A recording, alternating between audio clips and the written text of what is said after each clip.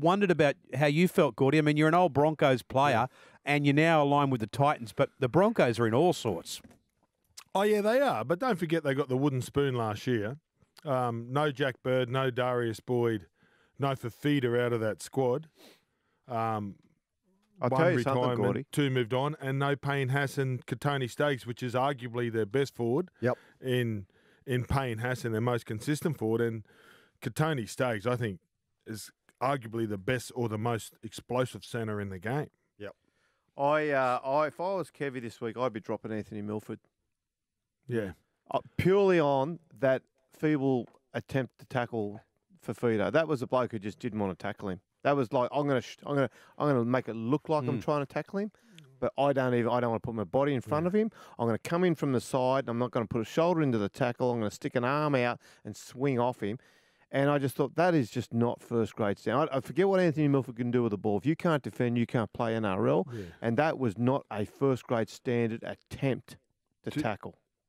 To talk about the positives, I think it's probably only been about a 13-minute window that's let Brisbane down in the first 2 games. It was about 3 to 5 minutes against Parramatta when they went to those back-to-back tries. And then, the Titans scored 3 tries and 3 sets of 6. That's unheard of.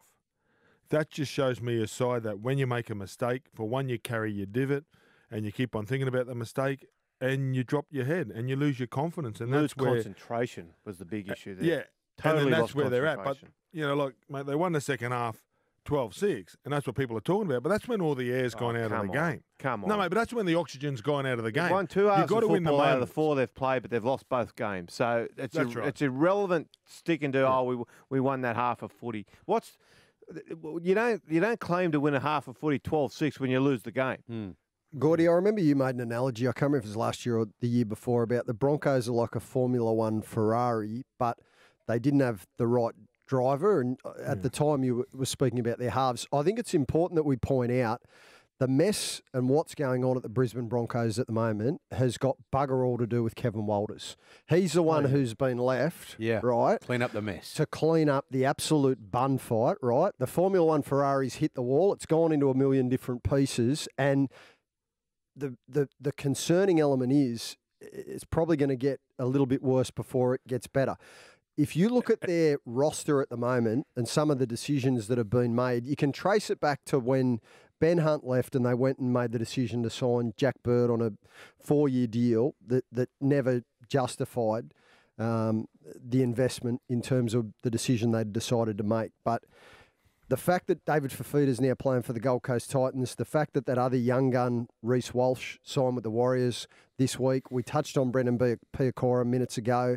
He's, in all likelihood, will end up at Canterbury Bankstown.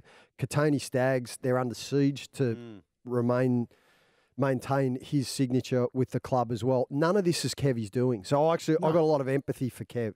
And if nothing changes, do you know what? I've seen the attitude change. I know, around the group, like going there, it's buzzing. The guys are prepared to work hard. There's a lot of work to be done, like I touched on at the beginning of the show. Kevy's coaching these guys, teaching them how to play. Then there's the rule changes, then week to week. And when I say that these players are week-to-week players, I mean that they're not sure whether they're going to be there next week. It's different at the Roosters when you get those hardened guys and, you keep on working on their form and all that kind of stuff. It's a huge job. I just hope, and we've got to watch this space because I reckon it's going to implode, but the people above Kevy need to support him. I don't think that I said it last year, the recruitment officer is the one that signed them all. The chairman, the CEO, they really need to get behind him and give him the tools that he needs to shine.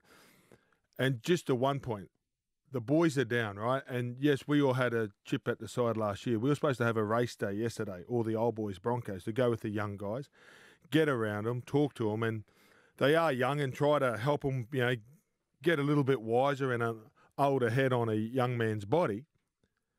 And it got cancelled by the people above Kevy. I'm just interested to hear Hang on. Well, what do you mean it got cancelled? So the Broncos had an old boys day yesterday organised, right?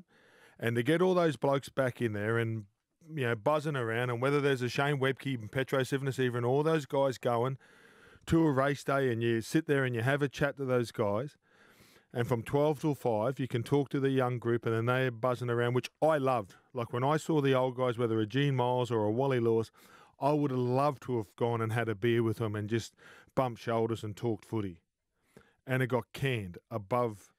Based on the what playing though? group Was said. it a rain Have reason no or was idea. it? It just said that Could it have come. been the weather? It wasn't raining in Brizzy. It was No. all right up at Eagle Was it? Farm No, No, it's yesterday. heavy it was a track. great listen. It was a great day yesterday, and it was a little bit damp, but it doesn't matter. It's always good weather inside a pub, Kenty. You know that.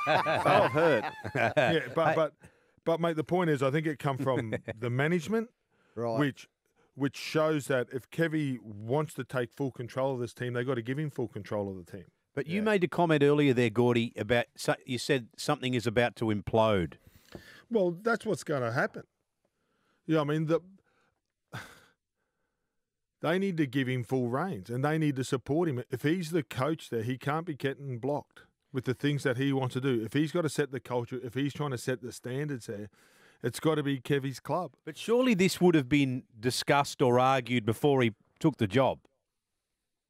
Well, sometimes it's not. I don't think they so. wanted him to get the job. I think it was just the pressure from everybody else. Yes. Yeah, That's what I think. The And I fear of reckon the, that there's a bit of sour grapes there. And I reckon that, that their hands was forced a little bit. And I feel a little bit for Kevy at the moment. And I haven't reached out to him after the game, but, I just hope that Kevy actually gets the chance. And we all know what's happening, but, we just got to sit back and, hope that he gets his way. And he can get the team that he wants to get the Broncos back to the club that they should be.